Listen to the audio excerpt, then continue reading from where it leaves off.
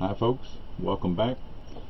Tonight we're going to be doing a simple experiment, but an important experiment that I should have done a long time ago actually.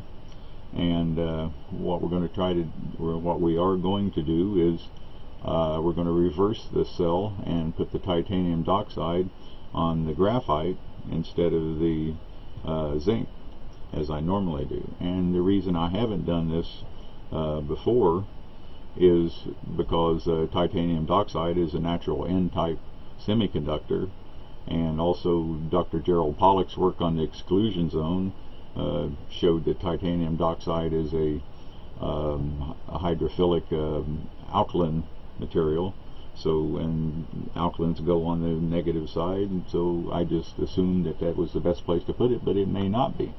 So we're going to find out, and then after we find out if it works, if it does work, then what I'm interested in seeing, comparing, is the voltage, because on the negative electrode we get 1 volt out of it, and we'll see a little more or a little less, and we'll see what it will produce on the cathode. And also we want to see, of course, if it will self-charge or not, and how fast it self-charges is important, and just generally compare it to how it performs on the anode, because we know it works well there. So we'll see how it works the other way. So this is titanium dioxide and water, distilled water. Just going to stir it up there a little bit, and then paint some here on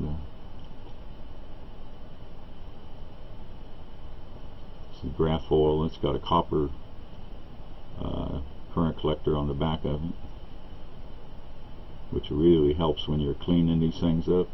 I mean, I've cleaned that electrode there a bunch of times already. Let me hook up the meter here.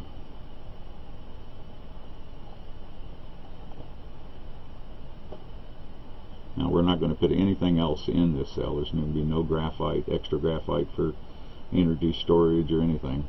It's just titanium dioxide and water and the 2 electrodes. Okay, and this is a piece of paper, nothing on it, no borax or anything. And we're just going to put that on there, and the only water in it is the water that was in that right there. Okay,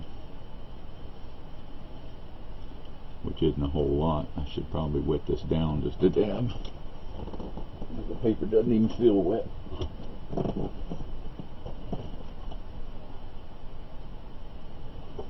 This is distilled water here too. We'll put a little bit on there just to give it some juice. I know it don't operate without water. Okay, so here we go. Let's see what this thing does. Alright, volts are here, amps are over here on the other. Alright. Well, look, it works. How about that? And it's climbing up to a higher voltage than we got the other way too. I mean, without anything on it, because it never got to 110. With just titanium dioxide and water, it was always about 1 volt, a little less or a little more. So now we've got 111. Alright, so that's better. Now let's discharge it and see what we get. Now this should only produce maybe 10 milliamps, I'm guessing. So we'll see what we are, and we're on the 200 milliamp scale. So let's see what we got at 110, 8, 7, somewhere in there. Ready? 3, 2, 1. 26. Wow, it produces more amps that way too. That's a lot better than 10 or less. Okay, so 26 milliamps at 110. Now let's look at our self-charge. It's climbing pretty nice. Self-charge seems to be about the same rate. Now this is going to keep dropping in voltage because it's running out of water. Every time we cycle it, we're going to lose some water.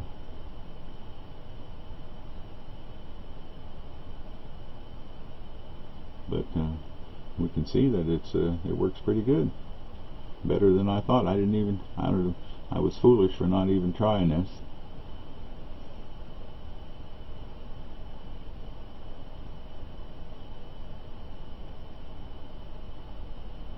There's 107. Let's hit it again right there and see what we get. We'll hold it a little bit this time too, and see how much kind of holding power it's got. Alright, 107.1. Here we go. 3, 2, 1. 21.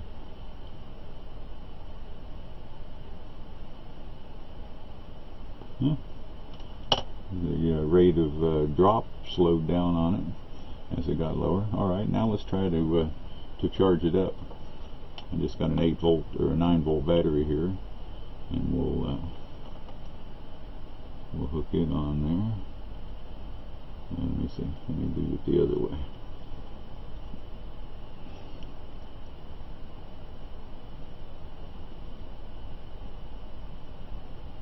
Okay. All right.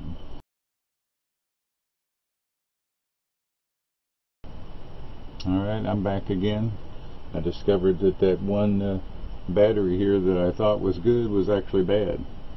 So I got another one here. It's not completely dead, but it's got 1.9 volts on it, which is enough to put a charge on this. So now we're going to try and charge it again and see if it charges. Alright, I'm glad I checked that because I didn't want to give you bad information. So we're at 0.91 volts, and let's see what we get here. Oh, and it does charge. Well, it goes up. Oh, look at that. We're adding charge to it and it's going down. It started at the top and then that's ass backwards, isn't it? You would think that the charge would go on up, but it took a charge and then it came right back down. Let's discharge the thing and see if it got any amps in it, or what happened there, if anything. Alright, we're over here. 3, 2, 1. 14. About the same. Alright, let's try charging it again. Didn't seem to hurt the self-charge on it though. It's still going to go right back up to the 0.9 to 1 volt area.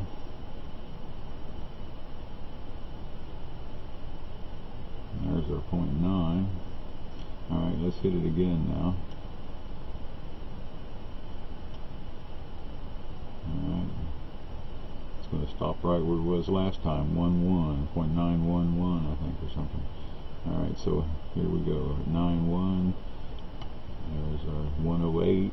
Look at that. It goes to 108 and then drops down.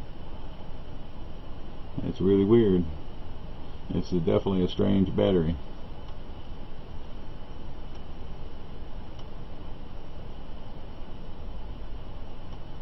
Let's try doing some little cap charges on it.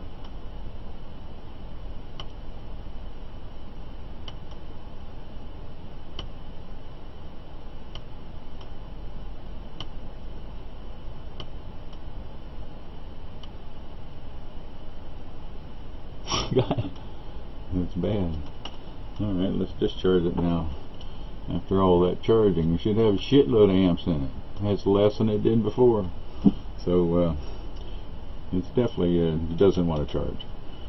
And so there you have it. Still the same verdict. It does not want to self-charge, or it wants to self-charge, but it don't want to be charged. Alright, thanks for watching, and I'll see you next time.